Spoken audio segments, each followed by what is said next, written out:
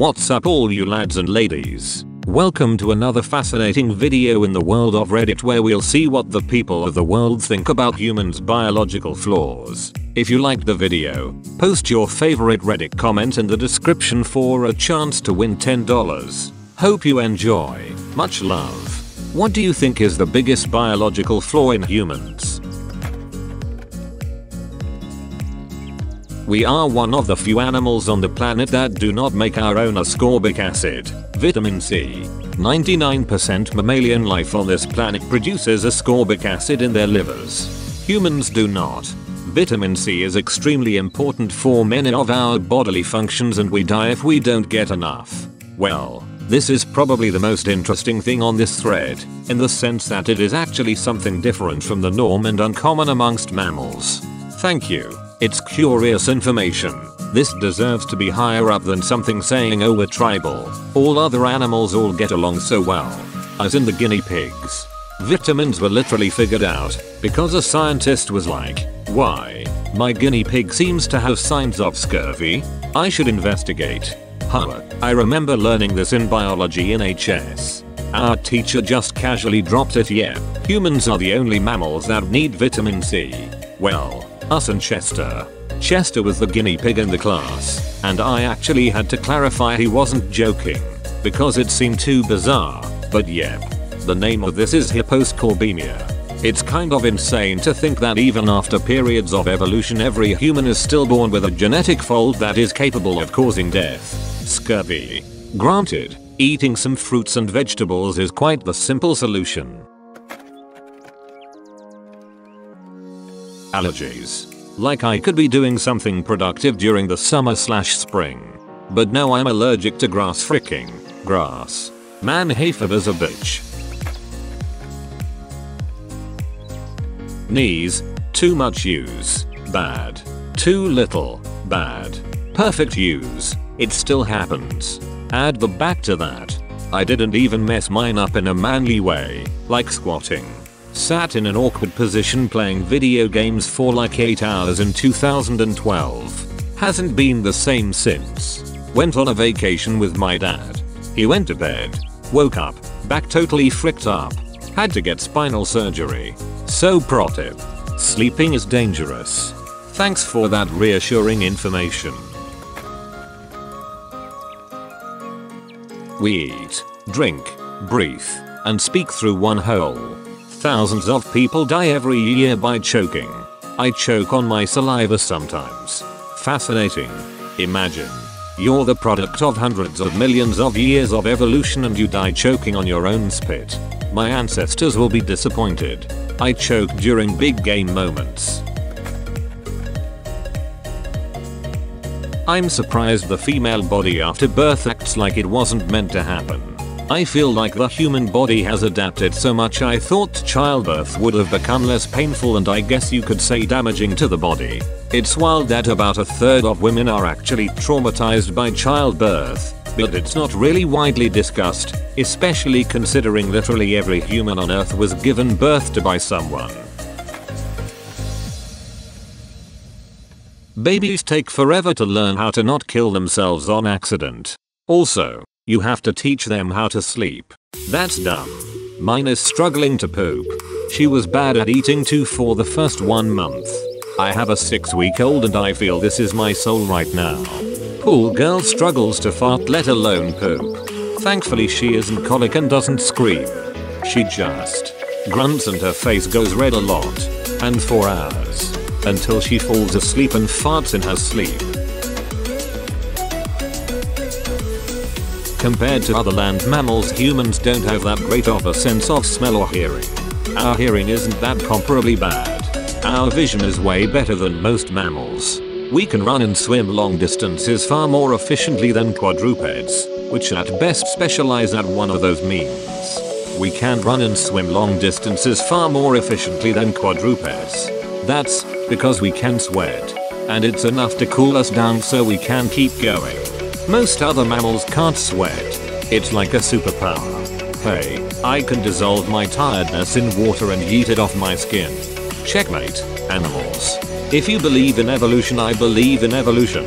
But I want to keep this open-ended. Apparently our sinuses were used to elevate our sense of smell. Now they just get clogged and give us pain.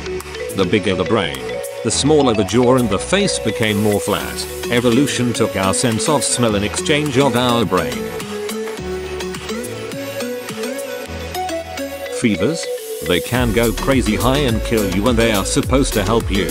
When I had pneumonia my temp was 107 degrees F. It sucked. That's a brain damagingly high temperature. Yet I don't think I've been the same since. I think our eyes are too fragile. We rely on them so much, but a sharp stick could just easily put them out. I need glasses, because my mum says I play too many video games. You should ask her to stop saying that then. Periods? Yeah, I get why it happens and why it's necessary, but there are animals that will just reabsorb that blood. Why can't we? It also just doesn't make sense from an evolutionary standpoint. A week out of every month you're just bleeding everywhere. Way back when people were hunting and gathering, that would leave behind blood where you've been and could lead predators straight to you. The fight or flight response activating when I'm trying to order a taco. My body is all run bitch run. We gotta get out of here, but somehow it can't tell that I'm not in danger. Stupid. Listen to your gut. Trust your instincts. I have the instincts of a particularly nervous rodent on a cocktail of coke and amphetamines. My gut is telling me that my dentist is going to reach down my throat and turn me inside out like a sock. I'd rather trust a toddler to rewire my electrics than my own gut instincts. Our teeth aren't very durable. Our teeth don't regenerate like most everything else. That's a huge flaw. Fun fact. If our teeth regenerated we would have major bite issues. There is a very rare gene that allows people to regenerate their teeth. Unfortunately anyone who has this has pretty big teeth alignment issues. We evolved to not regenerate teeth in favor of better teeth alignment so we could better extract nutrients from food. We spent about 1/3 of our lives unconscious, vulnerable to threats and not productive. Sleep is weird. Yeah, but we can go without sleep if needed, and this, along with some other skills such as sweating, has led to us being able to hunt an animal to death purely by following it till it dies of exhaustion. Have you ever read that post about the most terrifying animal of all time? How it can know what you know by seeing where you have been. How it can extend its waking hours 4 days to follow you. How it will slowly walk at you unceasing, rarely stopping to drink or eat with fangs on a pole it fashioned from your kinfolk. How it appears weak like a lamb, but strikes at your perfect weakness like a lion. How it will come alone if you spook easy or bring friends if you are big and tough, employs other animals it bred to hunt you etc. That is a human. At the end it talks about why humans even without modern inventions are actually a force to be reckoned with. No idea if it is true, but it gave me shivers the first time I read it. The way we evolved to walk upright is actually really poorly designed and now we have back pain.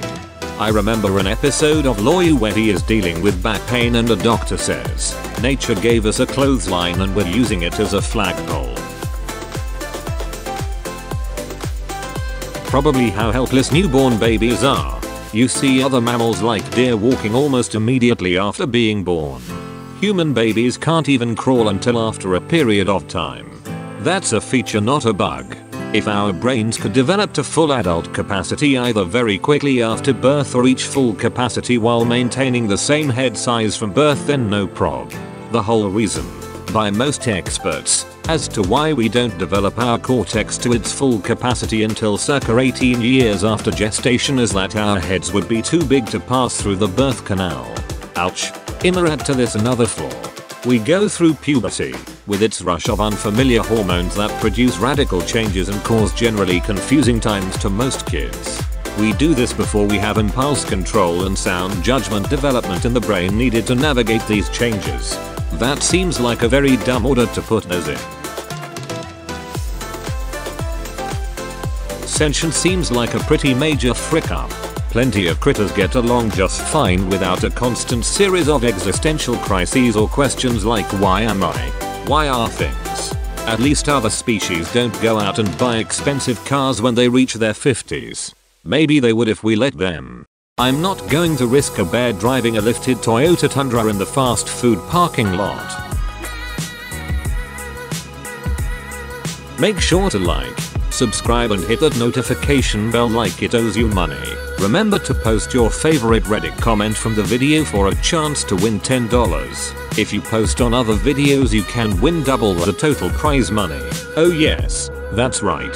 I hope you enjoyed this fantastic video. By liking and subscribing you're helping a growing channel.